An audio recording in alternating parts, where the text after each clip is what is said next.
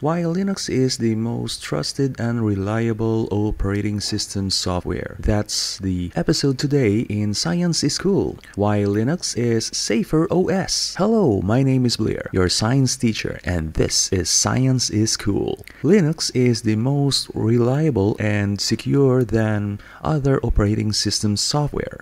But that's not the only reason why you might not need an antivirus or a firewall while using Linux. Linux isn't invulnerable. In fact, that's one of the most common cybersecurity myths that get Linux user in trouble. This belief makes it easy to put your guard down, and when your guard down is down, you are mostly likely to get a sucker punch. But just because Linux has security holes doesn't mean you need an antivirus or a firewall software. While you might decide to install one, and there's nothing wrong with that.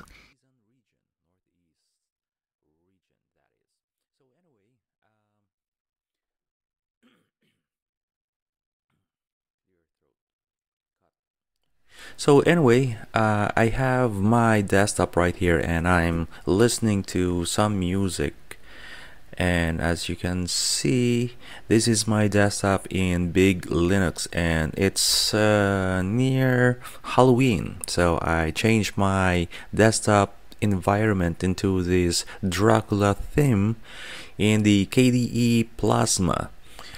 So as you can see, my activities on my panel right here, I have the music which is going on right here, and I just muted it so that it will not be capturing in my microphone.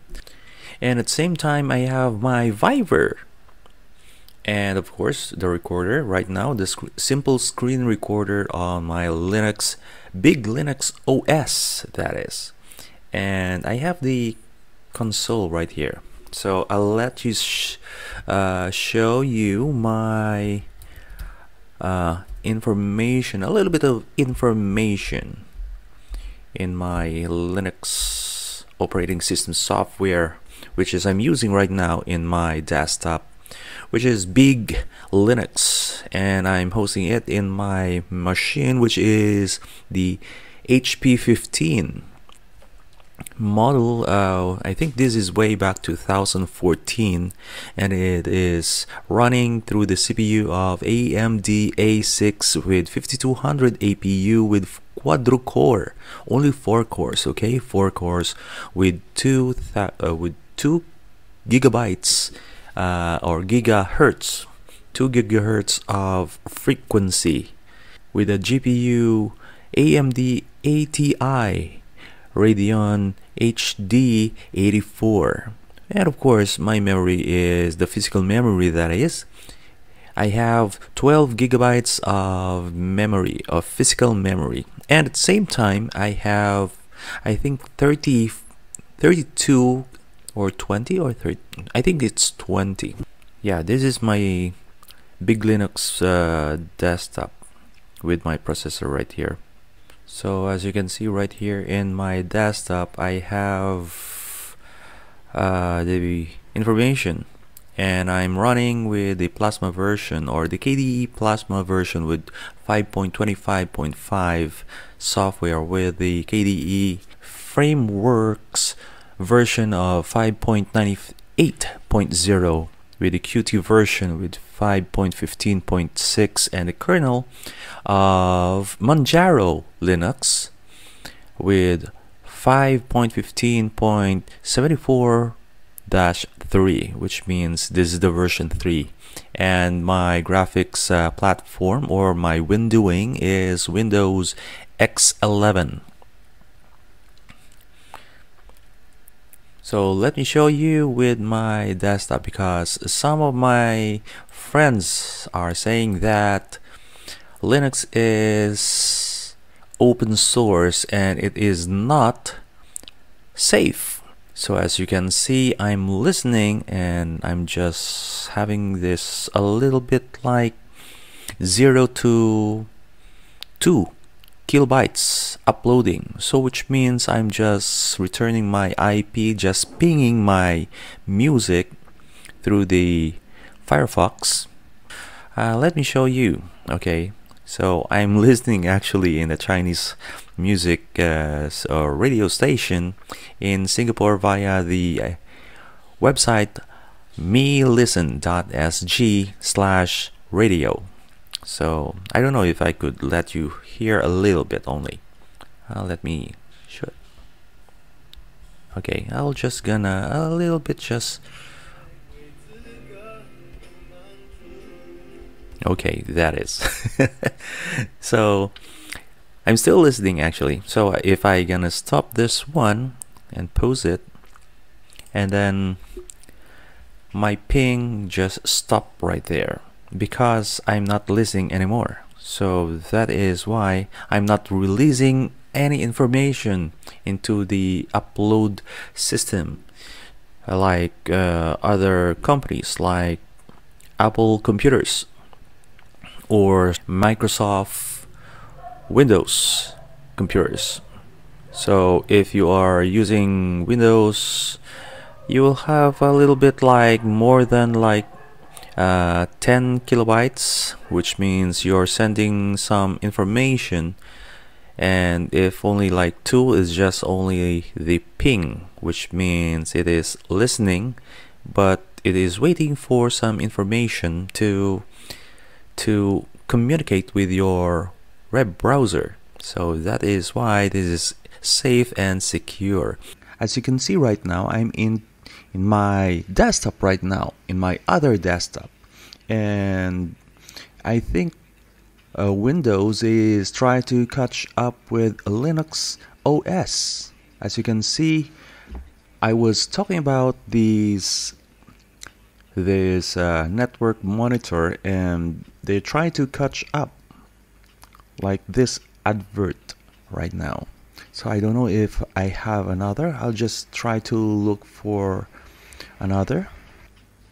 Here's another one, the same advert, and it is basically the same, promoting the network monitor in Windows, and that feature was a old feature in the Linux community because Linux is providing the internet services or the internet servers around the world. So that is why I have the laugh icon because it was way back then, and Windows is trying to catch up with Linux in today's time. And of course, I want to share with you the FOSS, or the Free and Open Source Software Society, leaving this meme, or just leave it with default theme and wallpaper to keep your sanity. After all, why shouldn't I customize this to the point of insanity? Here's another one, another commercial, the same commercial, the network speed monitor in Windows, which is the same content. Probably the same owner of this commercial, and that is Windows, but the password is different. It is so funny. So yeah, that's the thing with Windows. They're trying to catch up with Linux. And at the same time, if you are wanted to change your so-called appearance or your theme on your computer, you're not going to a website or to a third-party application. Right here in Linux, you will just go to the system settings, and if you are wondering if you're like changing your preference, you just go to their system settings and go to get some themes like this one. So my global theme is actually Dracula right now because, well, it is near Halloween, and I like a little bit like Halloween theme already. So yep, that's my theme right now. So just like if you are looking for a new theme for your Linux, just go to your system settings and click get global settings or themes, and it will just up and open all your system settings. This is by actually contribution from the users, different users around the world in Linux community. So right now I'm using the KDE Plasma, which is the Plasma TV. Yeah, Linux is around us. We have the Android. Android is also a distro of Linux, and Plasma is also Linux by KDE group organization. And of course Manjaro at the same time has a company also, Manjaro Computers. They're selling some computers or computer parts, but they are not getting information from you in your end because they are also in the Linux community, and everybody is watching in their open source because it is open source. Anyone could check on their operating or your open source coding. So that is why you can be checked for verification of your application. That is how cool Linux is. That's why 97% of our internet is powered by Linux. And if you don't believe me, just look into the internet and search. Even actually the Google company is actually running in Linux, like their Chrome OS, but they are trying to move out from Linux, but they are still trying to figure how this works for their existing applications, because they are moving into a new kernel which is not in Linux but it is in Fuchsia. So we're gonna take a look into that in the near future, because they already announced it that in 2019 that they are trying to move out from Linux, but they're still thinking about how to deal with their existing application in Linux, because all of their system actually is running in Linux in Google, even though there are closed source, but they are using Linux kernel. So they are still obliged to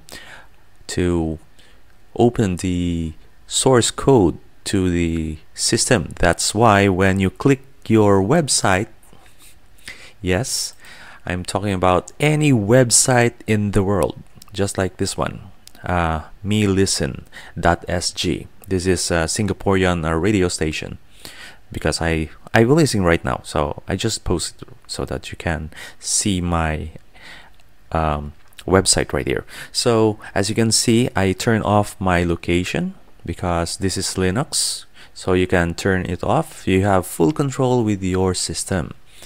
And I'm using the Firefox browser right now with a theme. Of course, my theme is actually the Penguin Linux. So if you right click any website in the world, you are faced with this so-called view page source, which means all of our internet, our websites running in Linux, because it is an open source. You can open the source code. For example, the source code of melisten.sg or /radio. As you can see, all of this coding are open to view to anyone. If you are a computer programmer or a encoder of a website or a webmaster or any particular coding or programming or hacking, because hacking is actually programmers, okay? But the popular term for hackers are the criminal hackers. Yes, criminal hackers. Supposed to be there will be calling criminal hackers, not just hackers, because hackers is a programmer. So I think they need to change the definition. Yeah, we have a lot of misleading, or should I say popular, based on popularity. Yeah. So as you can see, this is the source code of melisten.sg/radio. As you can see, you can fetch the Windows and fetch the so-called the JavaScript at the same time, so you can see everything right here. So that is why Linux is safe, because everyone can look into this code, and if there is a malicious type of information, you will just be, you know, either being blocked, or you'll be reported that your website is malicious. So that is cool, right? You can see everything in their source code. So that is why it is safe in our Linux desktop. So let's go back to the themes, because I wanted to show you, because in the Windows we use a third-party website to navigate and look for some global or some desktop themes. So in Linux you have to submit your own content right here, contribution. You just click right here, the contribute your own work. So just click this one, and then you submit your desktop or your theme or your contribution in the Linux community. Either it is Canonical or Manjaro, or maybe System 76, or maybe KDE. So it depends on different types of organization under the Linux community. So as you can see, they have to change and to navigate it with this, and then if they want to have a transparent plasma 5 transparency, blur, and rounded edges with the UI or the user interface element, so just make your own theme and then submit it, and then it will be available all over the world. So that is why it is safe in the Linux community. And yes, so I want to show you the Dracula theme that I downloaded just a few hours ago, the Dracula KDE Plasma theme. It also show you the downloads, how many downloads already, and who is the author of this theme, the Dracula KDE. So the dark theme created using the awesome Dracula color pastels. So cool. So you have all the information. That is why when you submit any particular contribution in the Linux community, it will be shared throughout all over the world. That is why when you open your web browser and then you have these different types of themes, it's because of this community who is contributing their own work on the Linux community. So that is why it is safe, and everybody is looking into this source code, just like me. Just a while ago, I'll let you see the community checking with this particular source code, just like this one, Dolphin, the desktop explorer. So if I could open the source code, I just gonna open Kate, the source code for the KDE. So can you see, this is actually the source code of the Dolphin Desktop Explorer. As you can see, you can actually find if there is a malicious code, you can see right here in the source code. There's a lot of generic names. They're already like file manager, and they have also in English, in Great Britain, in Spanish, gestor de archivos. It is an archive, so it is a file manager. They're still lacking some information, so I could still upload and change this code so that everyone could see and can understand, because this is the generic for the translation at the same time. So it is cool. So that is why it is most safe operating system software and desktop. So if you are curious about it and look for the website, just go to the website. Let's go to the kde.org.